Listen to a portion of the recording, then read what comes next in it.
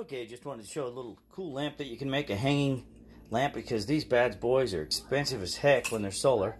So what we did is, everything here is from the dollar store. So you buy a package of these and they come in different colors, clear, red, I think they got green and blue.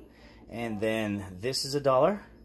The jar itself that hangs, which is very cool. And then these are $1. And then you just take off the bottom of it.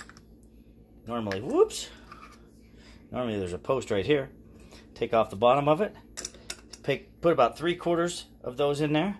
Shove this down in there. And then I haven't done it yet, but I'm going to put silicone around the top. And it should make a real nice hanging lamp. So let me show you outside. Okay, so here we are outside.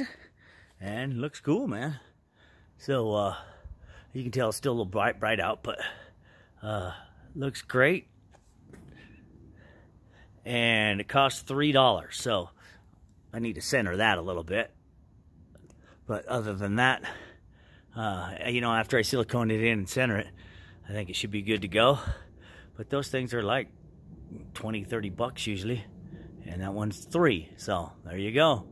How to make a cheap hanging lantern with a kind of a mason jar.